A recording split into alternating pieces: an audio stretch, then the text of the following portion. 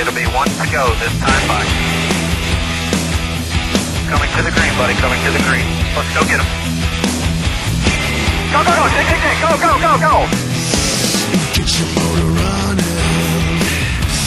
Head out on the highway. NASCAR.com. Rick, the 48 and the 88 have been consistently good for the most part of the year, but the 24 seem to struggle with some of the setups at tracks they've traditionally been strong. Have you guys got an answer for that, or have you tell me what you've been going through to try to close that gap? You know, it's been frustrating. They're working awful hard. They're testing, and the car is just I think Jimmie said it a minute ago. It's a fine edge, and you can't. What works for one driver doesn't work for the other driver. You got to tune the car to the driver, and we've got some really good tracks for the 24 coming up, but we've definitely got to get better on the 1.5 miles. And you know, we've had unbelievable things happen, breaking suspension pieces, but we just haven't been as good, nowhere near as good as he was last year, and we just struggle. But we're going to keep going, keep working, and nobody's given up on that team or any of our teams. We work hard together, and we'll keep testing. And it's almost like the light comes on when you find a package that's good for that driver, and that's what we've got to figure out. We'll go over to the press box. Jay Hart, Yahoo Sports. Jimmie and Chad, I think I speak for most of the fans, say next time maybe not tune the hot rod so well.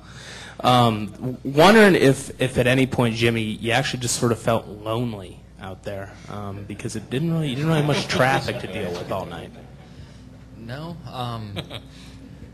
I just fell into this rhythm with Chad giving me lap times and trying to run as hard as I could to make sure at the end. I didn't think we would stay the dominant car for long. These guys on pit road do a very good job of closing the gap, and I didn't want to run around at 80% and have them running at 100% and tune their cars right, and at the end us not have the car where we needed it to. So that's why I just went, ran hard. And there's one segment where we were concerned about fuel, and at that time I kind of slowed down. But other than that, I mean, I ran real hard all night long to make sure at the end of the deal, if there's a shootout, we had the car we needed to win. So no. We'll go to Dustin. Dustin Long, Landmark Newspapers. Chad, between you guys, Kyle, and Carl, the three of you guys combined to win almost 70% of the races this year, which is not typically type of domination you see by three teams. I just want to ask you, first off, what is it that you see where there's just the three guys seem to have been dominating the wins? And the second thing, everybody talks about this finicky car. With what you found tonight, do you have confidence that this can carry over to some of the bigger tracks later in the season as it might have with the older car, or are you almost back to square one going into the chase in some sense? I feel like, it's going to sound kind of contradictory saying this, but the driver-crew chief relationship, I think, is what sets things apart with this car right now. And Kyle and Steve hit it off real well right out of the box, and I think their communication level was ultimately high. And Kyle did a real good job of explaining to Steve what it was the car was doing. And Carl and Bob Osborne have been together for quite some time, and I think we saw when Bob left the 99 car's performance dropped dramatically. So I think that when you look at what's going on, it's the driver, crew chief communication level and confidence in one another that carries this thing up a little bit higher. But now it is extremely finicky, but you can fix it. And I think if you're going to try to count out the 24, the 20, the 17, any of those guys, the 9, going into this chase, I think you're just fooling yourselves. The 99, the 18, and us, we could walk in there with our shoulders pulled back and thinking that we're going to go in there and just whip everybody's butt. But I think that's pretty cocky to even think that. Do you feel like you have that this is helping you with the bigger tracks later in the chase? And would that have helped? Would that have been the case with the older car? With the carryover? Every track's a little bit different, especially with this race car. More so than the cars that we had last year. With the Monte Carlo SS, we were able to run a basic package and then tune it from weekend to week out. With this, we're doing racetrack. So we'll just have to wait and see. Stay tuned. That's the million-dollar question we're hoping we've got the answer for. I guess what's the purse? Jim Uttershaw, Observer. Chad, with about 20 laps to go, I think one of the crew members from the 16 came down to talk to you. I think it was about the stuff that was on Greg's front grill. Could you just talk about what they were asking you if you would do? Yeah, they asked us if we would back up and try to help them get that paper off their grill. I said no. I mean, quite honestly, I mean, 15 laps to go. I just looked at them and I was like, look, I know what you guys run for a water system. You guys are going to be fine. You can make it 260 degrees for 15 laps. Yeah, I mean, like, you can't blame them. Hell, I'd do it, you know, whatever it takes. But I just told them no, you know, you just can't do that. But, I mean, it's a line between sportsmanship and helping your competition at that point in the race. Well, yeah, I mean, let's put it this way. If he would have caught us and then stopped and went back to the 2 seconds we were ahead of him, then that would have been okay. But that's probably not going to be what happened. You know, I'm pretty sure he would have got on us and dogged us a little bit and then tried to get by us. So, no, I mean, you know, it's just the way it is. You know, Jack's not a big fan. Throws zingers out there about me and Goodyear and everybody else in the sport. I mean, why the hell should we help him? Are there further questions for Chad? I guess we got that started. Specifically for Chad?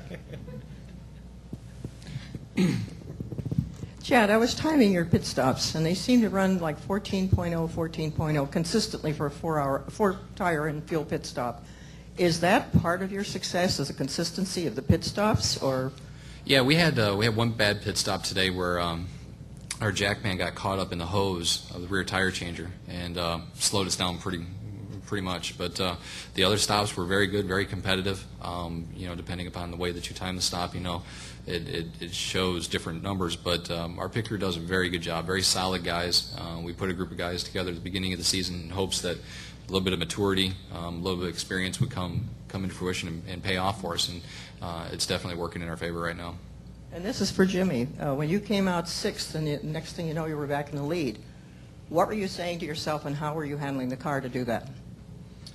I felt like we could get back to the front. I thought it was going to take a little longer myself, but went through turns 1 and 2, and I'm just flying by people, and I just started smiling. Like, okay, this won't take long.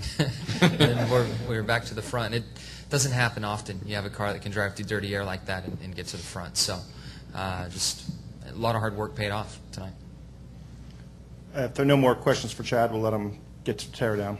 Thank you, sir. Yep, thank you. Oh, sorry. Sorry. We got one more for you. Popular tonight. Go ahead, Owen. Lee Spencer, Fox Sports. Chad, what would it mean to you to be the only crew chief in NASCAR history to win 3 consecutive championships? I don't know. Come see me in November. Because, you know, I don't know. I've been real fortunate to have had a lot of success and a lot of cool things happen in my career. That would be another one that would be a huge milestone and something that I would definitely like to figure out the emotions after it happens. And we just have to wait and see. Thank you, sir. Tim? See you. For Jimmie, there are 4 drivers right now outside the top 12 who have won a race this year, including the Daytona 500 winner. Can you imagine winning the Daytona 500 and not being in the chase this late in the season? Yeah, that's a tough one. You know, the one part that I'm sure is in that team's mind is Daytona and the restrictor plate racing is much different than what the bulk of the season's based on. So when you're living in the world that we are in, when we won the 500 in 06, we left there and it's like, great, this is a specialty event, but doesn't mean that we're going to be shooing for the chase or any of those things. And we had to get to work in other areas, in road courses, downforce tracks, short tracks, all that stuff. But you know, it shocks me to see some of the guys that are outside that cutoff zone right now.